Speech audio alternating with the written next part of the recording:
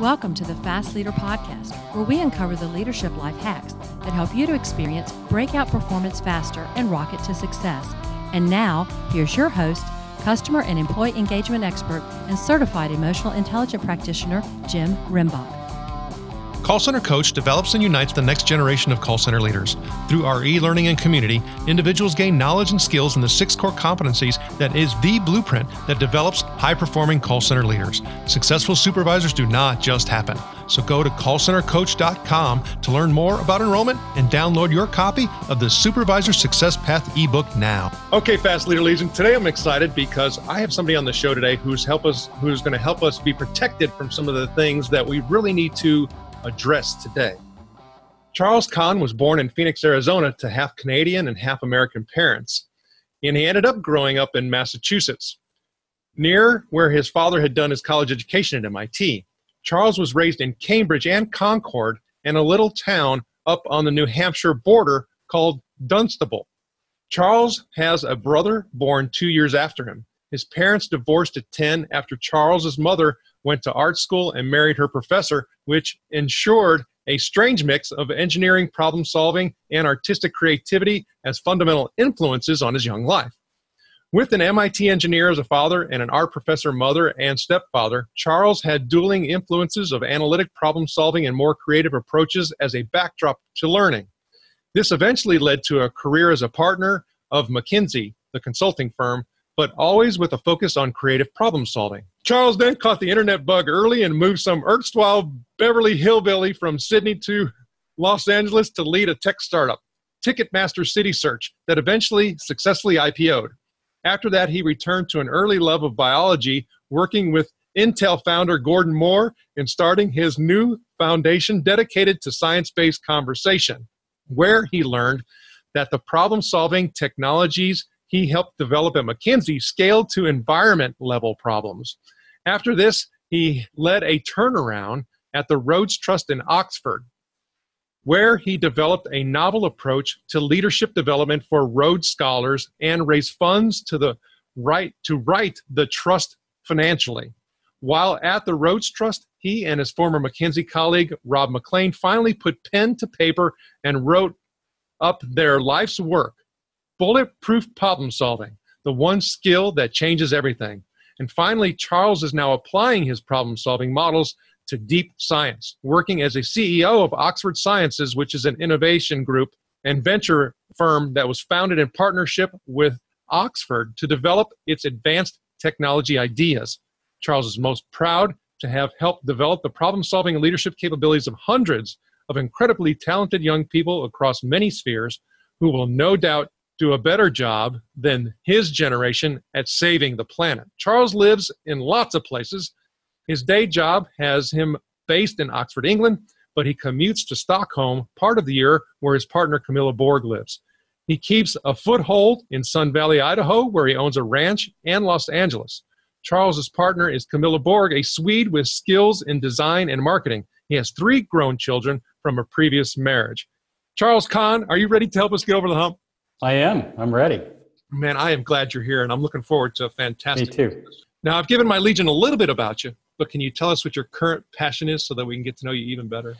Yeah, the thing that I'm really excited about at the moment is deep science. And one of the really amazing things about my new job is I get to invest in and learn about incredible new technologies, new cures for cancer, new diagnoses techniques using epigenetics, nuclear fusion, quantum computing, advanced materials.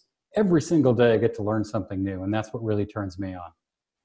Well, even as you're saying that and me having the opportunity to go through and learn more about your work on problem solving, in the book, Bulletproof Problem Solving, where you actually share 30 case studies and tools that people can use to help with problem solving, I start thinking about all kinds of different problems with all of those different new technologies. And even when you start talking about, people using those, accepting those, there's a whole slew of problems that have to be addressed.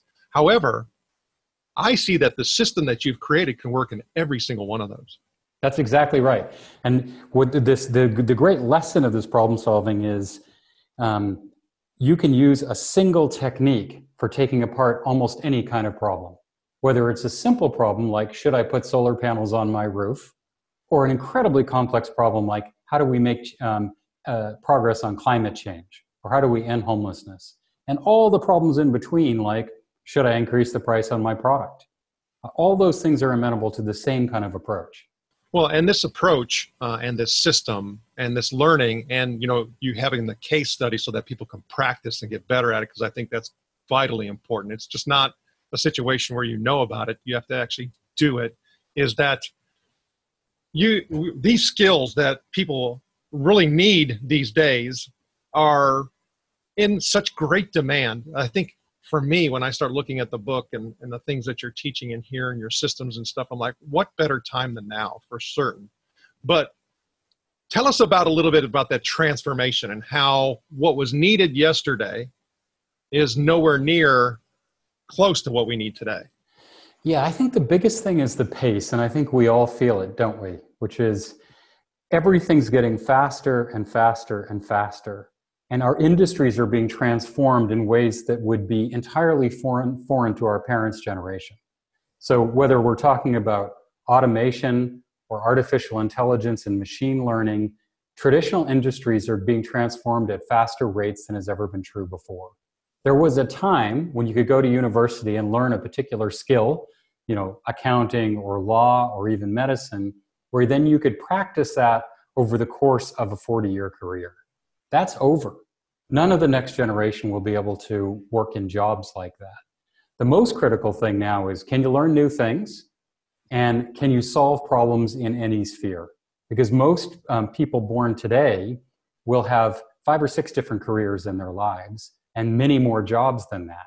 And what they need to be good at is fluidly addressing problems in the workforce with small teams. Well, and specifically, you talk about the top skills. I mean, it seems to me like everybody uses the 2020 year as a marker. It's like, that's only a few months away. It is. But you talk about these top 10 skills that are needed. And for me, they're very complementary to one another, and you need to have skills in many of them. But I want to read this list because I think it's vitally important for everybody who's listening to really pay attention to this. Because also you have a quote in here by Andreas Schuyler.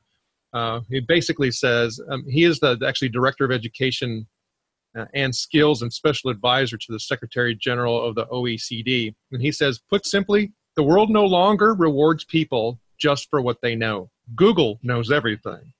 But what they can do with what they know. And so those skills that are needed are problem solving, critical thinking, creativity, people management, coordinating with others, emotional intelligence, judgment and decision-making, service orientation, negotiation, and cognitive flexibility.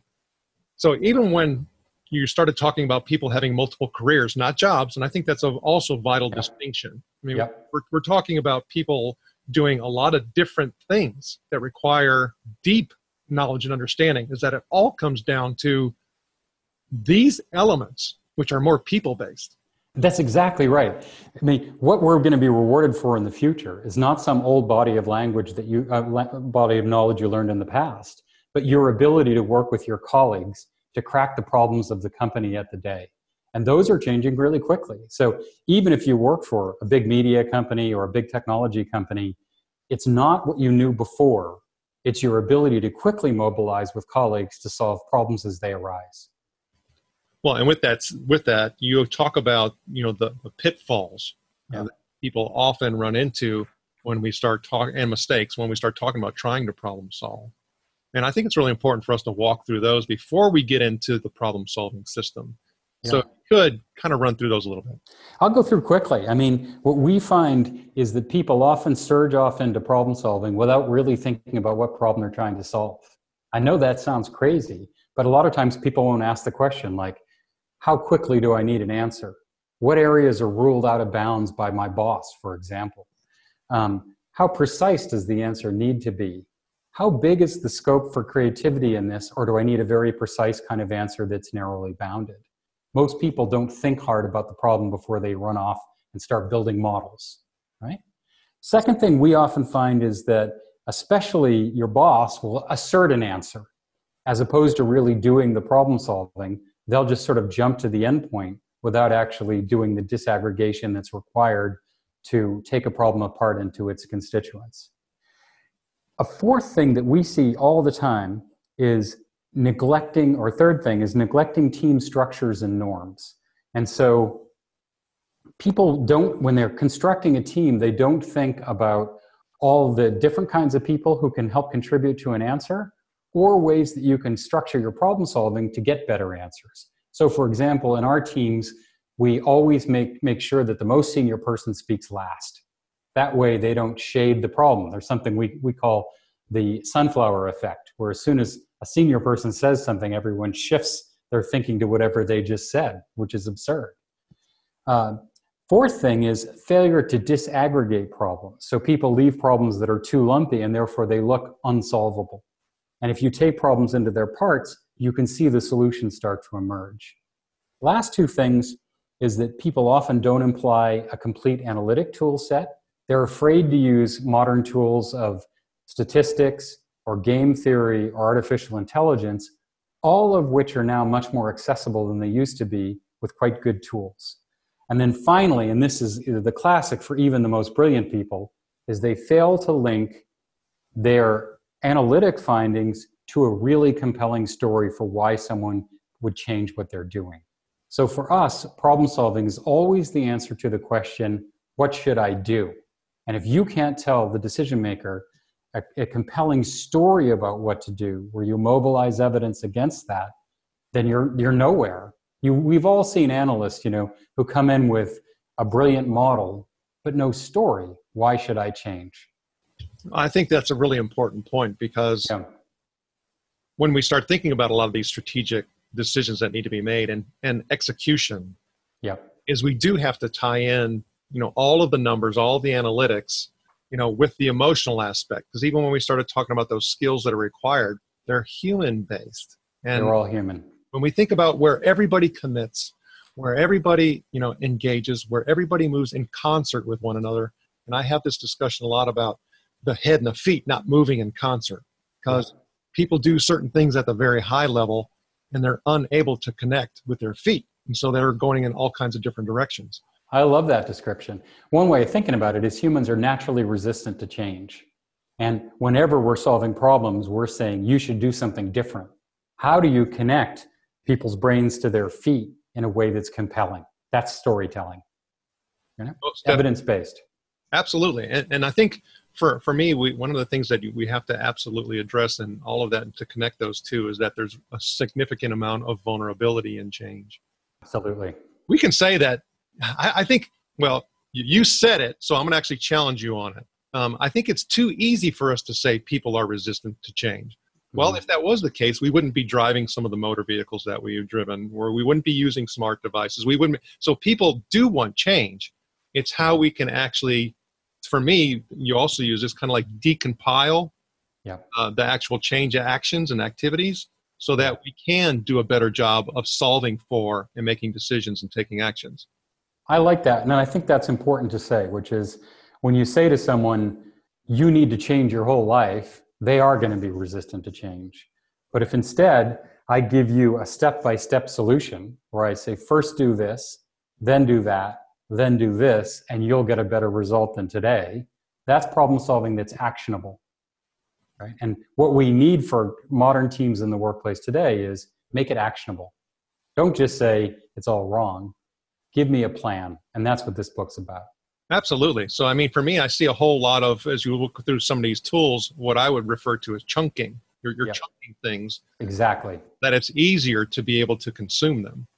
Exactly. We call it buckets, and it's exactly that. How do we separate out things into buckets so that we can begin to see the structure of the problem and begin to see the solutions and begin to be able to tell that story in a way that causes organizations to change?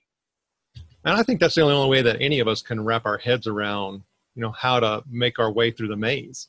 Exactly. Okay, so that leads us to talking about these 7 critical steps.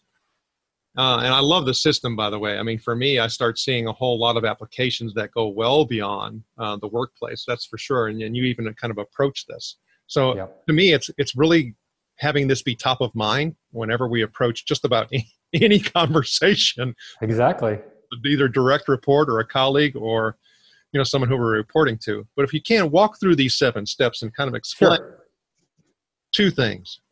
First of all, what it is, of course, and then how it fits, and then maybe level of importance. Yeah. So as I mentioned earlier when we were talking about places people fall down, the first place we start and spend more time than sometimes feels comfortable is actually stating the problem. And as you know from reading the book, we even use a little worksheet. And that worksheet says, can you state in one sentence what the problem is? But then who are the decision makers? All the decision makers? What are the barriers in their thinking or boundaries which they wouldn't like you to cross? How quickly do they need a decision? How precise does their answer need to be? And that helps us understand what's the scope for problem solving. The more open problems are, the more creative we can be. But lots of times decision makers need us to be quite constrained. The second step, and I think you asked for level of importance, this is the most important one for me, which is how do we disaggregate the problem, even big and difficult problems, sometimes called wicked problems, into their constituent parts so we can see the structure and begin to determine where the solution lies. I like to use logic trees. That's what works for me. And different types of logic trees yield different types of solutions. And the third step, which is when you take that logic tree and you can begin to ask the question, which branches on the logic tree are more important and which ones are less important? Which ones can I change and which ones can I not change? So I often use a little 2x2 matrix. How big is it? And can I change it or not? Obviously, we want to work on the levers that are big that we can change. That's where your problem solving should focus. I often call that the critical path. The fourth step is once I've got a prioritized set of the elements of the problem, then I build a little work plan. And work plans sound boring, but they're not.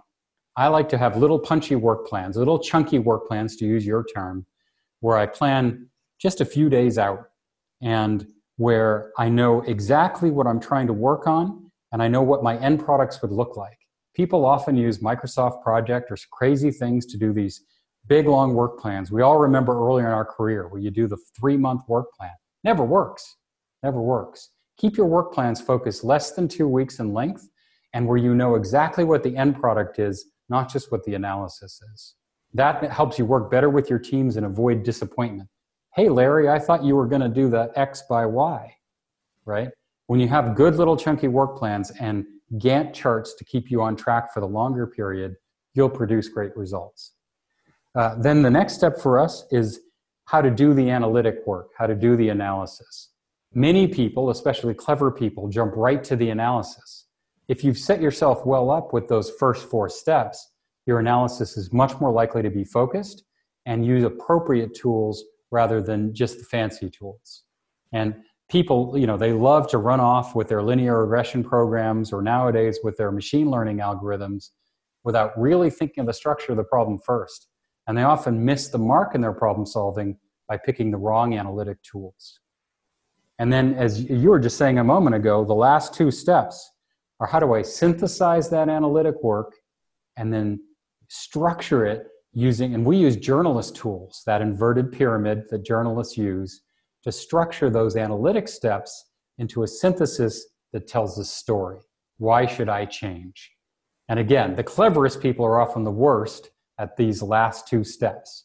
How do I tell everybody else the cool things that I discovered in a way that compels action? Sometimes you have to be sneaky. If people don't want to hear what the answer is, where you unveil the answer, like a dance of 7 veils. Do we agree this problem is important? Yes. Here's the evidence.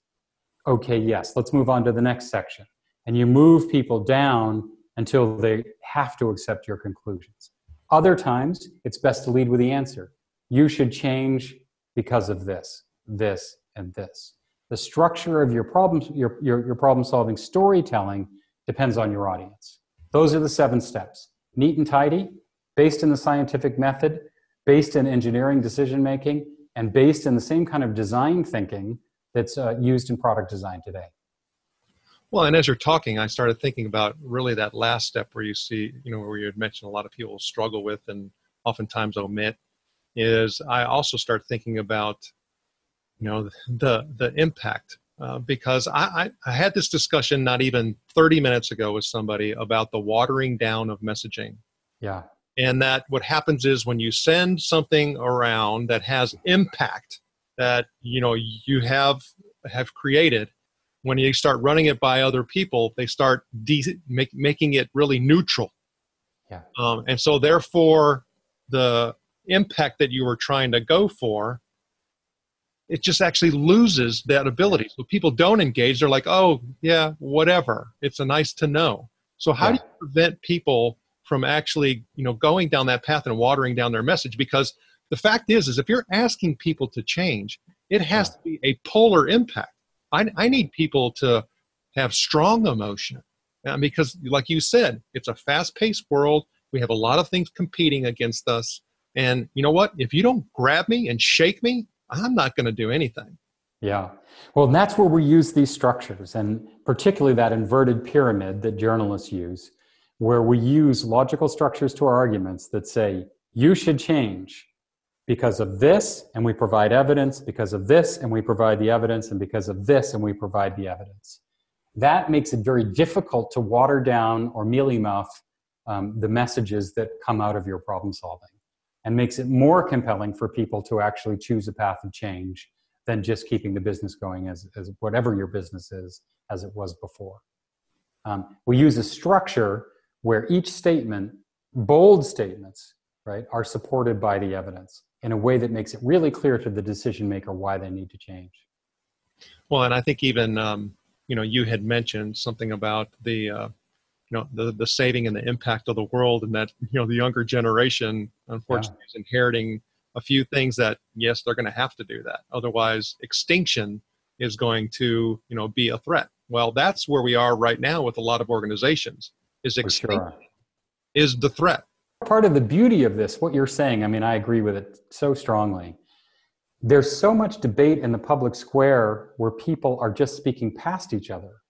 And we actually know a lot about what the right answers are to tackle things like homelessness or climate change or problems with addiction. But we often speak past each other rather than using these logical structures to our arguments.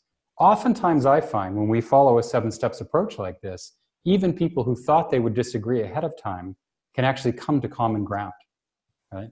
And you see this all the time.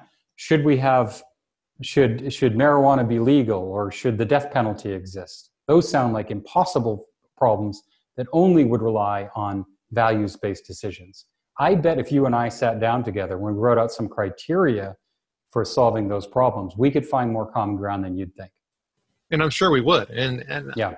But that, I think that also goes back to those skills that we're talking about, is that we need more and more people to improve their competencies and skills with being able to do that, collaborative type of work. Yeah, exactly. State the problem carefully, disaggregate the problem, agree on what the criteria are for the solution of the problem, and I bet we're halfway to a common solution. Well, when I start thinking about everything that we've talked about in association with problem solving, and even some of those, technologies you say is part of your passion that you're getting exposed to, I mean, there's a whole lot of emotion that gets wrapped up into that. And one of the things that we look at on the show in order to help give us focused drive in that area are quotes. Yeah. Is there a quote or two that you like that you can share? One of the ones that I really loved was a quote by the Nobel Prize winner, amazing Nobel Prize winner, Herb Simon. I don't know if you remember Herb Simon.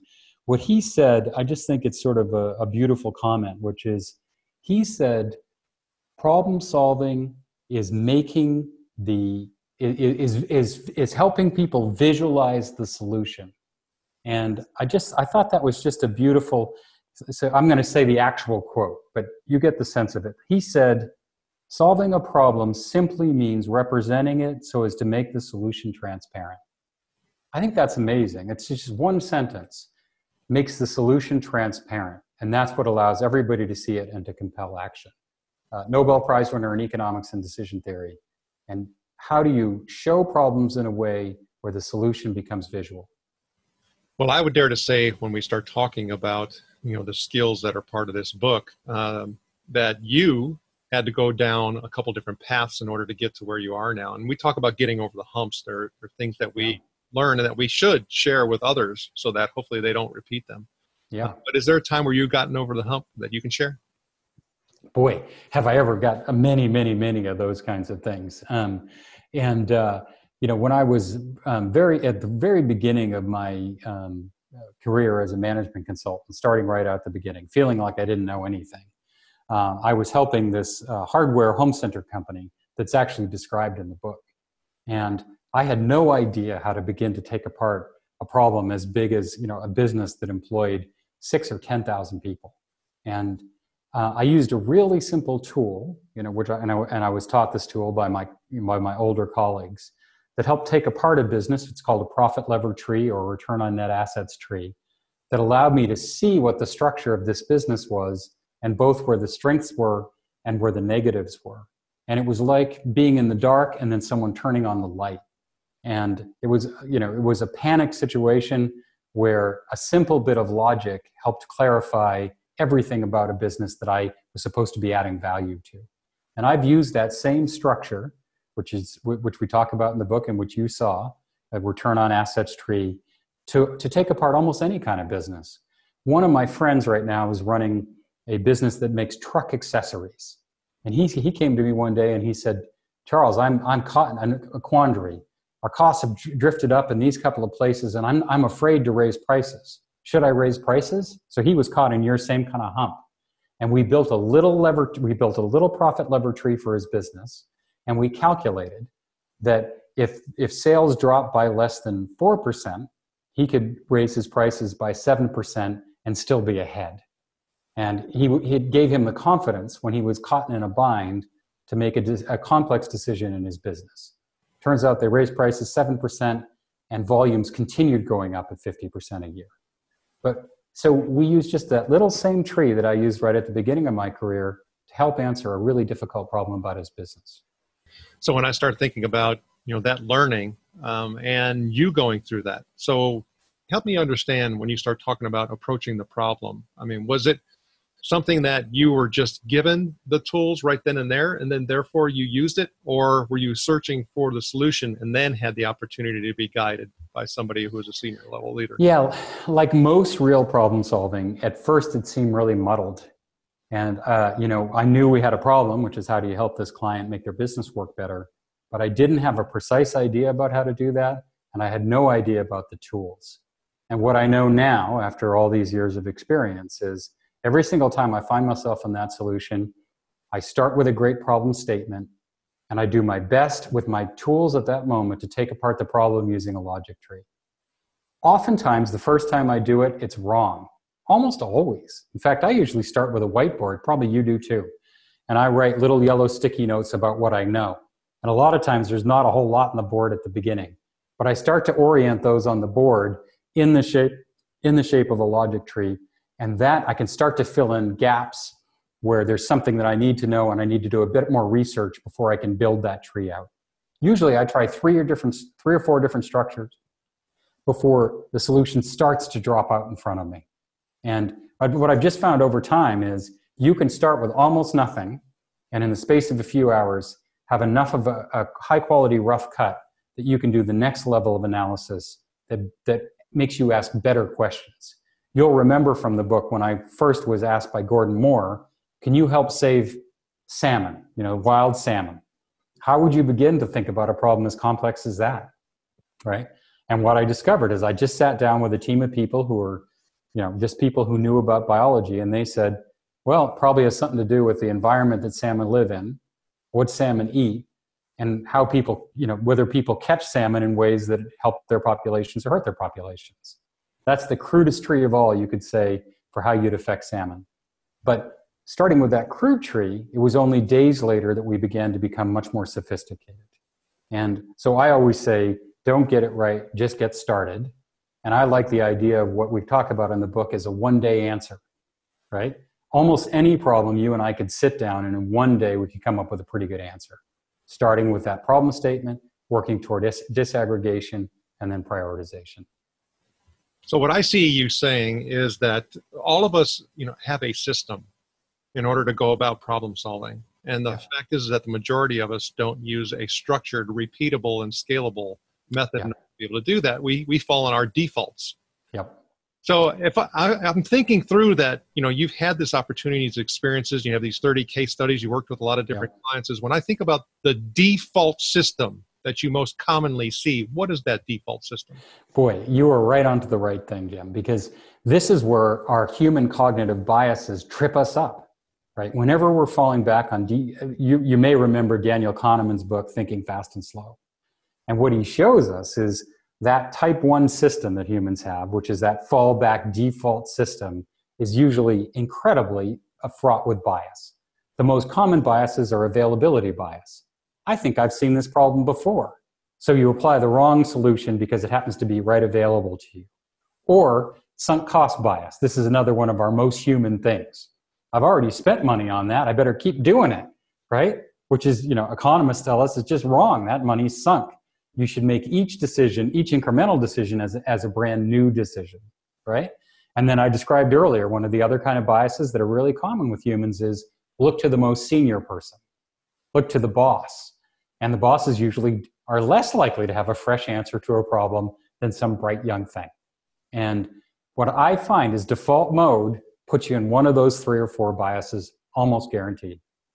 Well, when I start thinking about this work that you're doing, and even working with the fund, I started thinking about a lot of different competing and compelling goals. When I start thinking about one of them and your most important, what is it? Yeah. So in what I'm currently doing right now, our big goal is how do we change the world and make it better?